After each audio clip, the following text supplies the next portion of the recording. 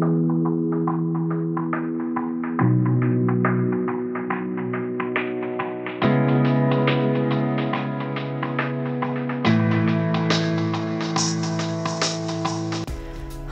today we are going to talk about commercial proxy.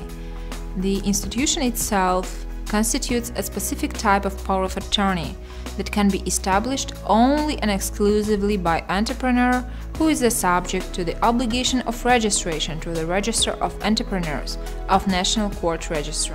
Simply put, it can be said that every commercial proxy is a power of attorney, but not every power of attorney is a commercial proxy. To meet the expectations and needs of entrepreneurs, the legislator identified three types of commercial proxy: sole, joint, and branch. Sole, also referred to as independent, which makes it possible for a commercial proxy to act independently and freely on behalf of the principal. Joint, which is characterized by necessity of cooperation of the commercial proxies.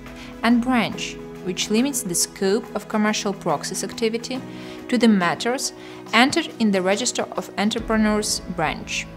Activities undertaken on behalf of the principal are restricted to the scope of activities related strictly to conducting economic activity, within the meaning of Article 551 of the Civil Code. Scope of activities cannot be limited as an unusual power of attorney. Each activity exceeding the specified sphere will be treated as exceeding the powers of a commercial proxy and might be invalid. Commercial proxy is a specific commercial authorization.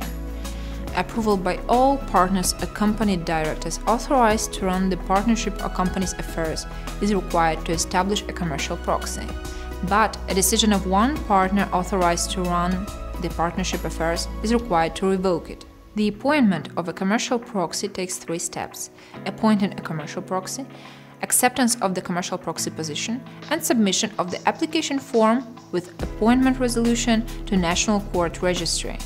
Each should be done within 7 days from the date of appointment, even though appointment is valid since the date of resolution.